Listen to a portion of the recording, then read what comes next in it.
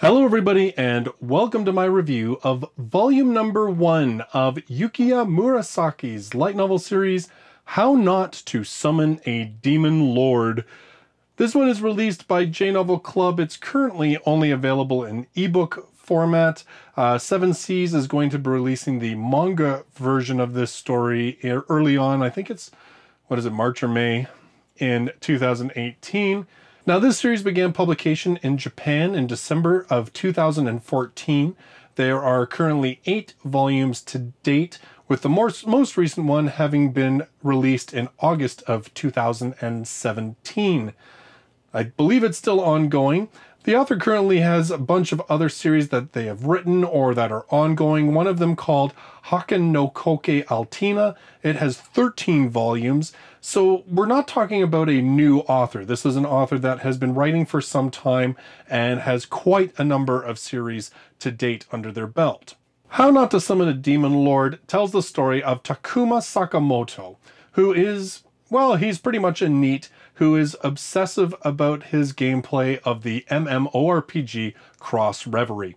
One of the features of the game allows advanced players to create their own dungeons that then other players can try and conquer. He's earned a name for himself as being pretty much an unconquerable demon lord in that game that he goes by the name of Diablo. Now, one day he awakens to find himself face to face with a beautiful cat girl and a beautiful female elf. And he realizes that he's not in our world anymore. In fact, he's in a world that is very, very much like the world of Cross Reverie. And it turns out that not only has he been summoned to this world, but he has been summoned in the form of his character, Diablo, and also has all of Diablo's powers. One of which is a automatically activated ability, a passive ability, which is magic reflection. And when these two girls who have summoned him to this world try to cast an enslavement spell on him, it bounces back and enslaves them.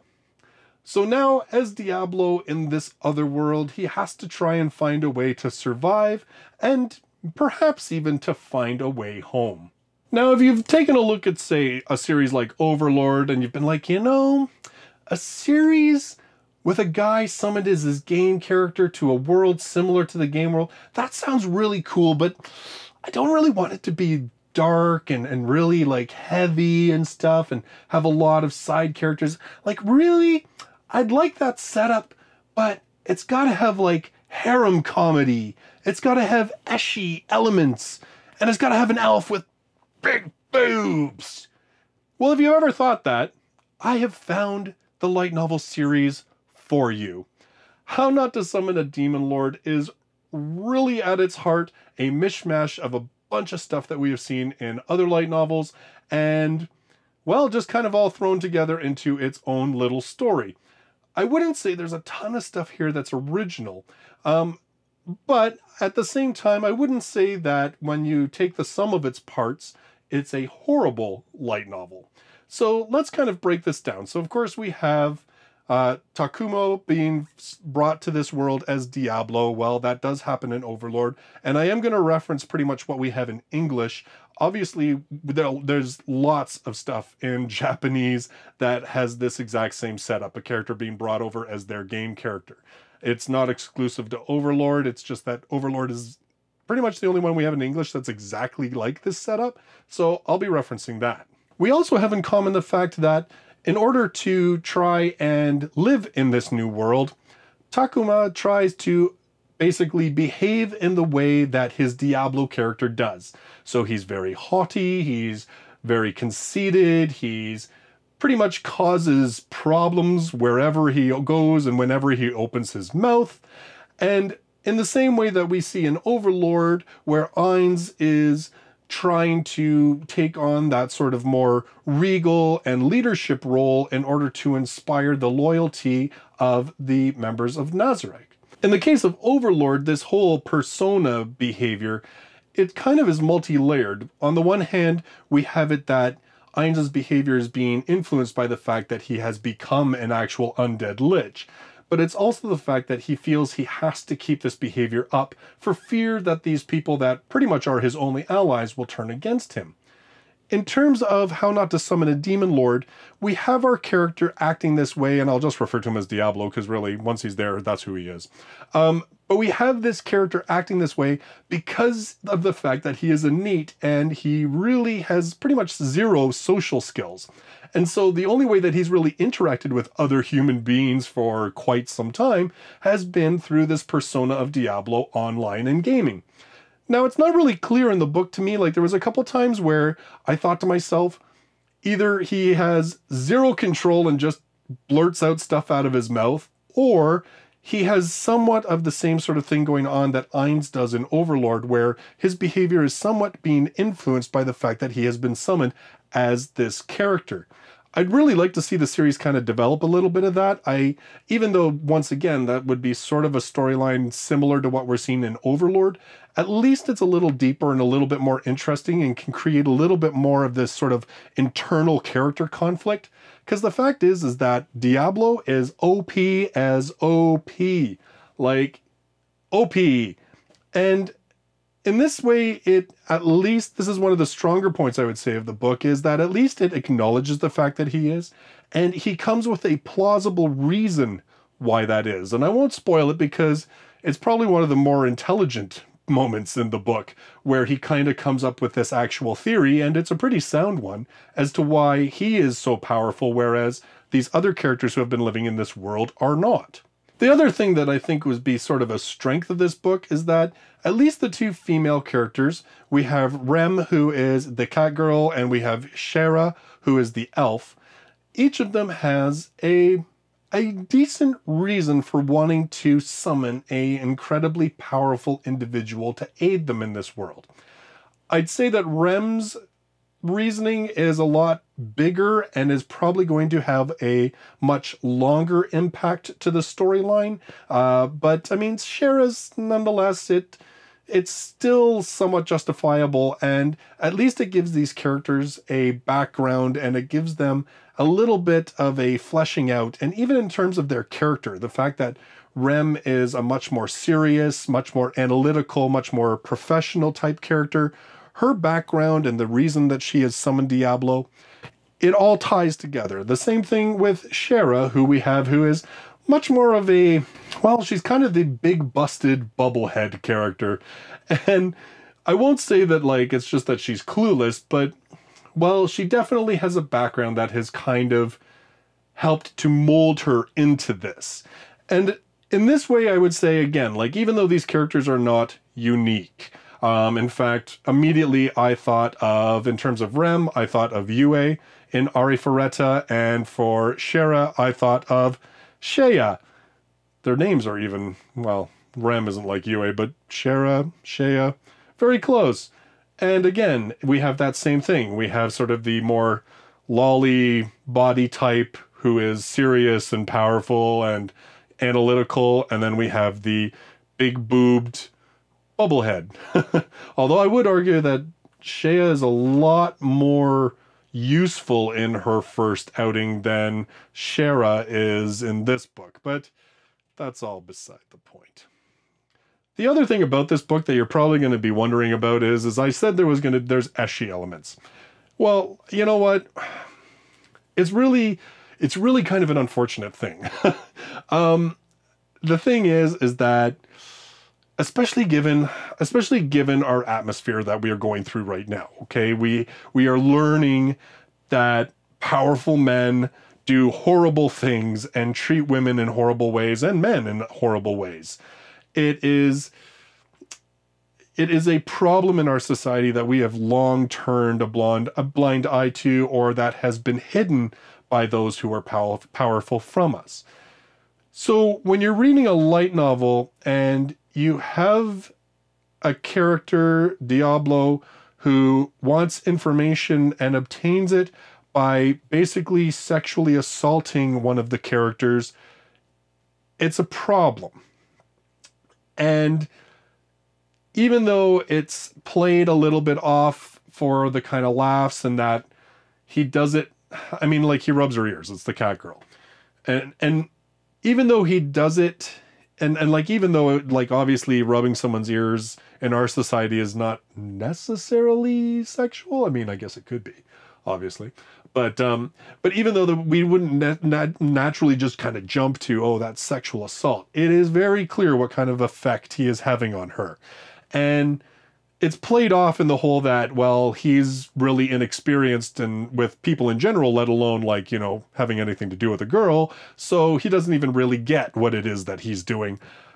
But it's a little uncomfortable, I would think. Well, I mean, it was for me as a reader. The other thing is, of course, you know, you can't go with a girl with massive breasts without the main character accidentally getting a handful of them. It happens in light novels all the time. We have talked a little bit about how it's problematic, and we have talked a bit about how it's maybe a trope that we really should just get over because it's just way, way, way overplayed and really doesn't serve much of a purpose anymore. But in this particular case, instead of him realizing what's happening and going, oh my God, nah, he kind of keeps at it until he gets totally caught. She's asleep at the time, the first time. The second time, well, at least there's some kind of consent the second time. Yeah, oh, it's so murky. And like I said, like just given what is being brought to light in an increasingly large number of cases, it just feels a little... And trying to just play it off as like it's sexual hijinks. He doesn't really know. It's just because he's super inexperienced. And, you know, the first time you touched a girl's boobies, you didn't want to stop either. And, I mean, that may be true or not, but, I mean, she was awake and she said yes. Which, that didn't happen in this book. So, yeah. I mean, you know what, like the thing is that you're going to land on sort of three spots on this. First of all, either you're going to be passionately against it because of how you feel about that sort of thing. You're either going to be, you know, enticed by it, which I think is the exact reason that the author has it here, or you're going to be apathetic for it because of it, because you're going to be like, well, we've seen this kind of crap in light novels, manga, and anime so much that it doesn't even make an impression on me anymore.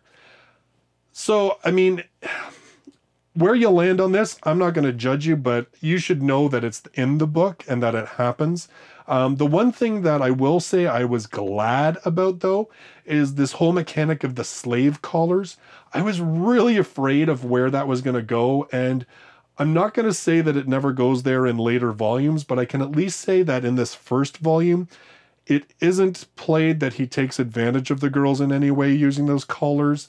In fact, he only finds out that how they work by accident, and pretty much they are just used as a mechanic to cause further misunderstandings and conflict with other characters who misunderstand what has happened, as opposed to, again, like him mistreating the girls or using them or manipulating them. So I was at least glad to see that, because I really, you know, when the front picture is a elf girl with really big boobs and a chain collar around her neck, you're just a little, you're not too sure what you're going to get into. I mean, let's face it, light novels, that could go a whole bunch of different ways. Like some of them stuff you don't want to really talk about on camera on YouTube because they will demonetize you like that.